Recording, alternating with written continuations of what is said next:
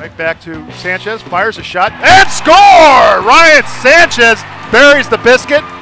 Gluck could do about that. Here's Cam Miller to the left, he goes, then moves back toward the center. Shot and a pad save.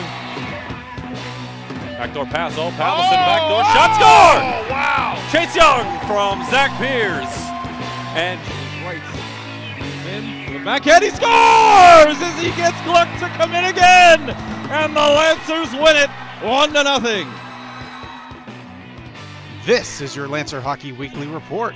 In Week 7, the Lancers played their second straight interdivisional crossover game. This week they took on Villa Park in the Battle of Orange. The Spartans had the first chance of the game, but AJ Frosch held his ground to make a couple of nice stops. Back the other way, Matt Knutson ripped one on goal from the slot, but he and Zach Pierce were both denied by Kyle Chow. Chandler DeTola got a chance from the slot, but Chow snagged that one as well. The Lancers captain Chase Young finally broke through with a quick snapshot off a faceoff to give Oulu the lead.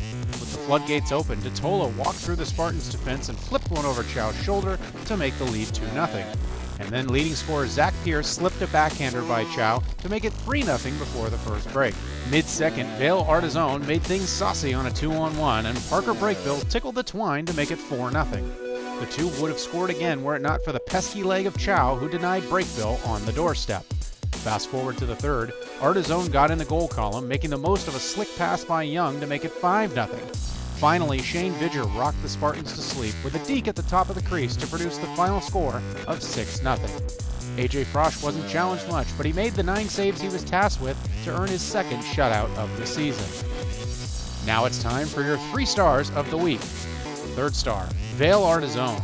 A goal and 2 assists for him, 4 shots on goal and 2 PIMs. He was all over the stat sheet and would have racked up more were it not for Kyle Chow's efforts.